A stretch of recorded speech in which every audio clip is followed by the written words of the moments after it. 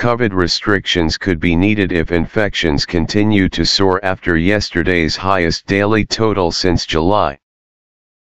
The 49,156 new cases raised the specter of indoor face masks, COVID passports becoming mandatory at large events, and working from home rules returning.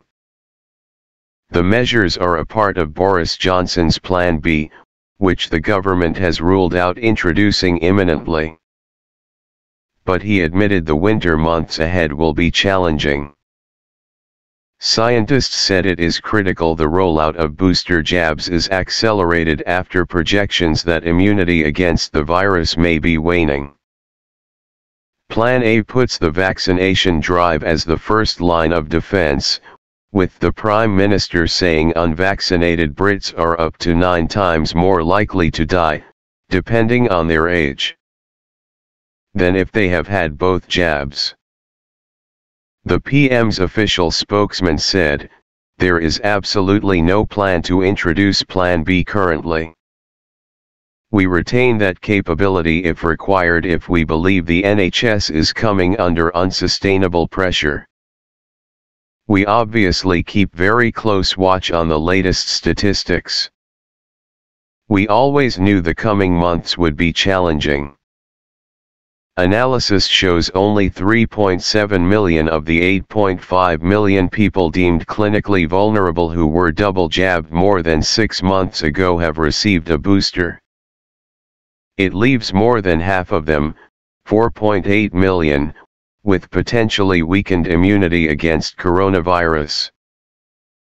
As many as 22 million people will be ready for their third jab by mid-December, but on the current trajectory some will be waiting until the end of January for theirs."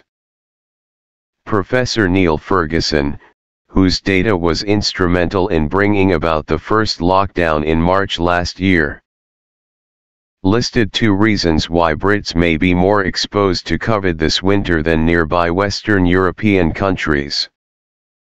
He told the BBC's Radio 4 Today programme, "Partly, we were very successful in getting vaccination rolled out early, and we know that gradually immunity wanes over time after you've had that second dose.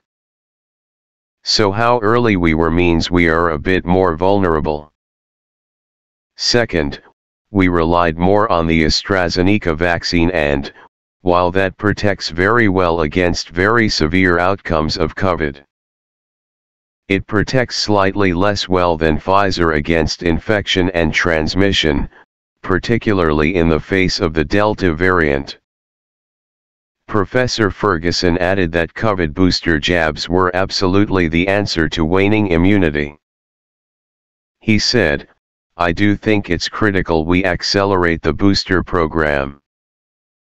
The other thing is infection rates are highest in teenagers at the moment, and most other European countries are ahead of us in vaccinating teenagers and giving them 2 doses, not just 1 dose.